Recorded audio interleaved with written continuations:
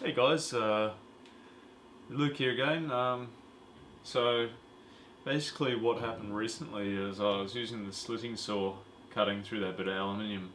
I got a little bit greedy and ended up breaking the saw, but I also managed to break the motor controller in the process, which kind of sucks. But Stuart from Titan Machinery, I contacted him and he's sending me one on Monday, so hopefully I can get it back up and running again.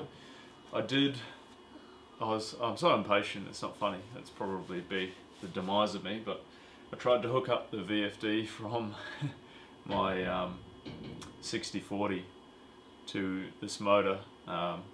Unlike the G0704 milling machines and BF20s, this one is a 3-phase brushless motor, whereas the other ones are brushed DC. So basically we measured the the resistance of the windings and made sure they're all connected. They're connected in star. So tried to hook it up. We got it to run, but just can't get it to run right. It gets to like 28 hertz and it just like stalls and makes horrible noise. I tried all sorts of settings on the VFD and I just can't get it to work. So it's really frustrating because I see guys using them on their lathes on YouTube and all that sort of thing.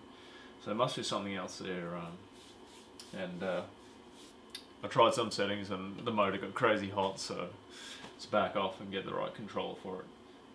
Yeah, so anyway, in the meantime, because I can't use the mill, I made this enclosure for the table to keep the chips in there. So it's made of 12mm thick polycarbonate.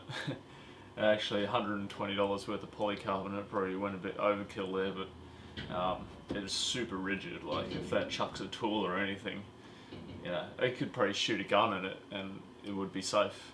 Like if I had a gun I would try that, but I don't have a gun. So yeah, I'm pretty happy with it. I might put some handles on the front because you can actually just lift this out to get in there. So easy access, man, like a boss. So some handles might be good.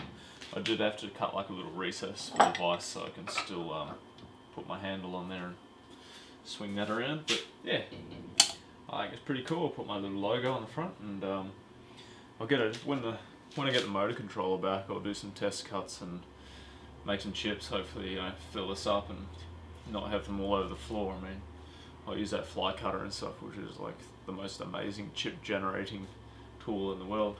But yeah, just thought I'd show you my enclosure, and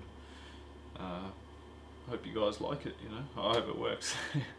I made it all on the 6040, so 6040 is coming in handy. You know, just use a 1/4 inch single flute upcut carbide end mill to do that, and breeze through it. So 6040 is still going well. You know, I haven't lost interest completely in that machine. But yeah, what else? I'll just show you how it mounts and stuff. It's all very simple, it can come off very quickly. So I'll just do some shots of that and get a good idea of it.